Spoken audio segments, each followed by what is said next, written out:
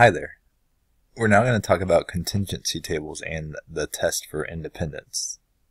If you were able to handle the goodness of fit test, the good news is it's basically the same process for this test for independence.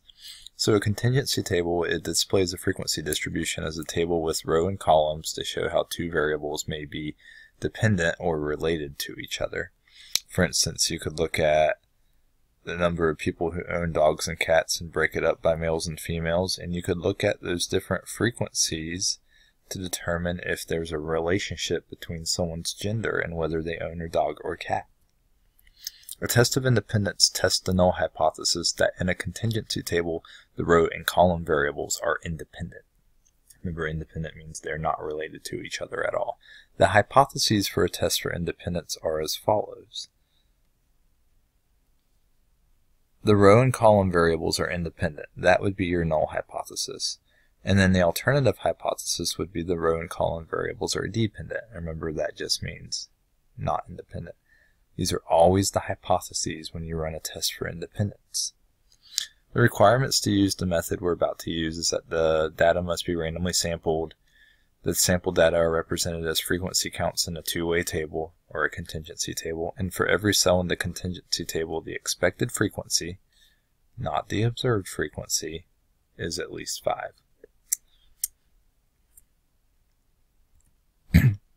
Alright, so notation. Big O represents the observed frequency in a cell of a contingency table. Big E represents the expected frequency. R represents the number of row categories, and C represents the number of column categories.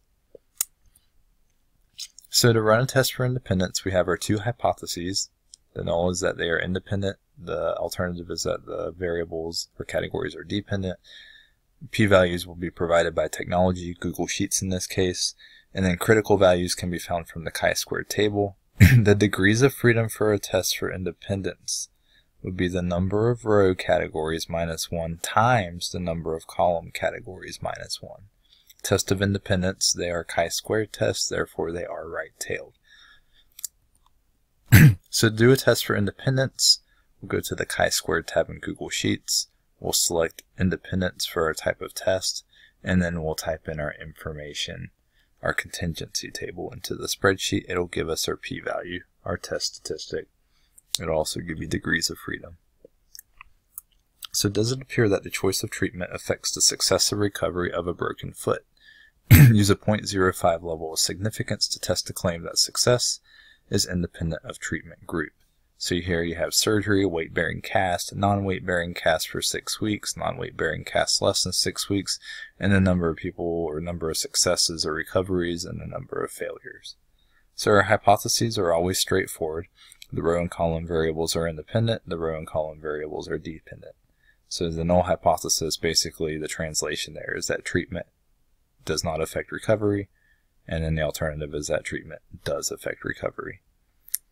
We basically know our claim is the null hypothesis, that's what they said, but we just need to type this information into Google Sheets, get our p-value, compare it to alpha, and be done with this.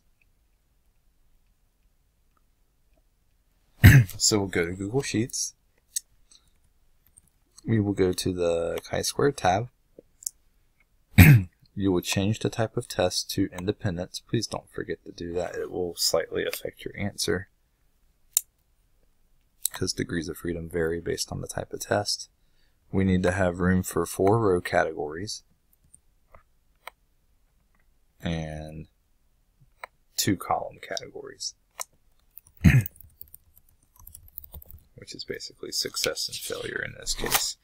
Alright, so I'm not going to really write out every single row category, but I'll put surgery, I'll put weight bearing, I'll put 6 weeks for the non-weight bearing cast, and then put less than 6 weeks for the non-weight bearing cast. So literally type in your table, starting in cell E2, you'll begin typing your data, 54, 41, 70, 17, and then failures, 12, 51, 3, and 5, and let the spreadsheet do the calculations. Please give it some time. It does take a little bit of time to do everything. Well, at the end of the day, you have your test statistic, 58.39. If they ask for that, there it is. Degrees of freedom is 3. and p-value 0. That's what we need. Alright, so the p-value is 0.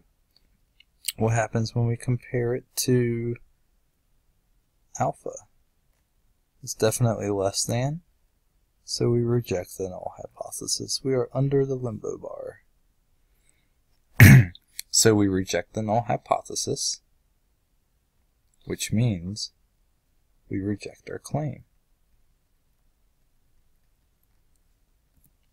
There is evidence to warrant rejection of the claim that success is independent of treatment. So basically what that means is that choice of treatment does affect the success of recovery of a broken foot. So here you have a medical application of statistics. Pretty cool, right?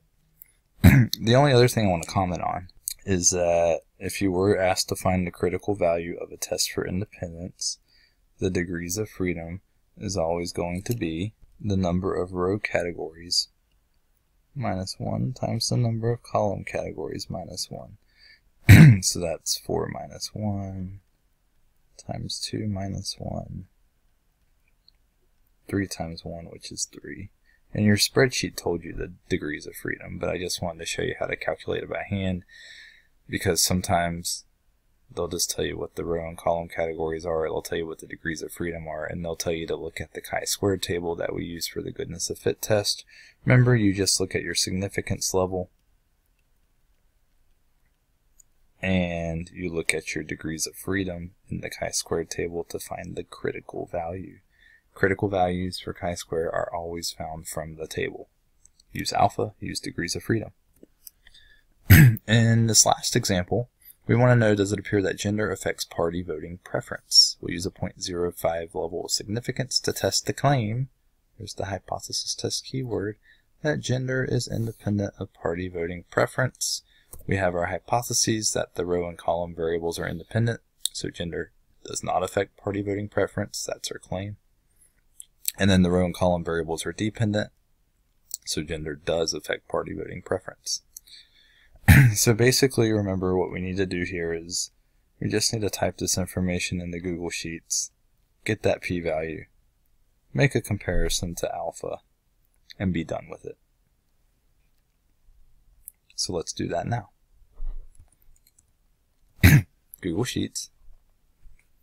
You only have 2 row categories. You have male, you have female, and then you have 3 column categories that you're working with here. So the first one's Republican, Democrat, and then you have independent. Then you'll type in your numbers. Let me clear out what's already here. So starting in cell E2, we have the males that are Republican, 210, females that are Republican, 240. Make sure you push enter after you enter each data value. 140, 200 for Democrat, and then 45 and 50 for independent. Please give the spreadsheet some time to calculate. It looks like the chi-square test statistic is 2.68 in this case, and the p-value is 0.2612. Degrees of freedom is 2. 0.2612.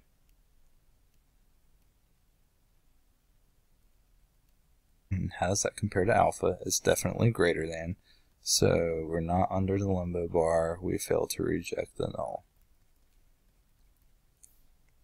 We fail to reject our claim. So as a result, there is not sufficient evidence to warrant rejection of the claim that gender is independent of party voting preference. It does appear that gender does not affect party voting preference. That's what we can basically conclude here. And remember, if you were to have to find the critical value, you would use alpha equals 0.05, degrees of freedom, row categories minus 1 times column categories minus 1, 2 minus 1 times 3 minus 1, which is 1 times 2. You get 2, and that's from the spreadsheet too.